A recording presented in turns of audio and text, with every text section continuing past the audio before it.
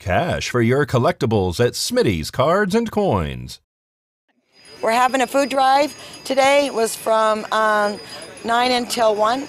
And the community's been really super and helping us out and donating food, and we really appreciate it. Who does this benefit? This benefits the veterans of foreign wars, the VFW post on Homestead, and it also for Food for Thought. So we're kind of splitting it up between the two of us. And so this is your guys' last food drive for the season, right? Correct. This is our last one at Walmart right now, and everybody's been generous, and we really appreciate everyone coming out. If people want to donate directly to you guys, how can they get in contact with you? The Veterans of Foreign Wars, we're located on Homestead, and the food bank there is open Wednesday and Friday from 10 to 12. They can come in and drop off items if they'd like, or monetary donations, whatever they would like to do for the holidays. So you guys have a full food bank now, Yes, we do. We have a freezer, and we have a cooler, and we can get non-perishable. We can have that now, and perishable. So, yes, we have a full food bank.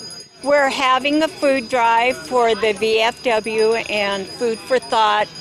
It's a program that feeds our students, kindergarten through high school, breakfast, lunch, and dinner on the weekends, and then with the long weekend, it sends extra food home for those kids that don't have food at home, so that when they come back to school on Monday, they're full and they're ready to learn instead of worrying about eating. So today for the food drive, you guys are also raising money raising food and money for the VFW. Right. So that gets split right in half, right? Right.